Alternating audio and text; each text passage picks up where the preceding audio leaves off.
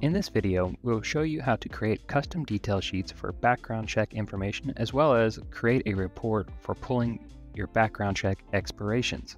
To do this, we'll want to create a custom detail sheet for your background checks. We'll navigate over to the People menu and the Detail Sheets. Up in the top left, we'll click the drop down for Detail Sheets and select Define a new type of detail sheet.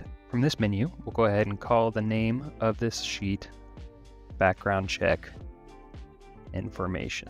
In the next section here, we can manage fields.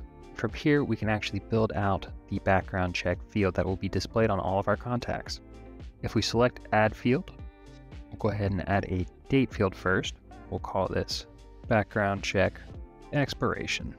For the input type, we'll go ahead and change this to just be a date type, as we don't really need a time for this. We can also add a file reference upload here, so we can upload specific documents from a third-party source for your background check information. We'll go ahead and also change this input type to file upload, so you can upload outside files to this specific field.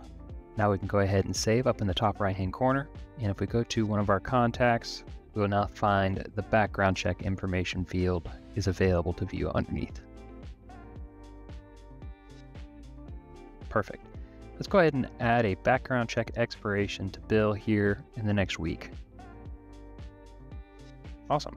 So now let's go ahead and we can create a filter for our contacts to pull background checks that expire within the next month. To do this, we'll go to the contact section, and then up to the top right-hand corner, we'll go to filters, and we're going to add a condition.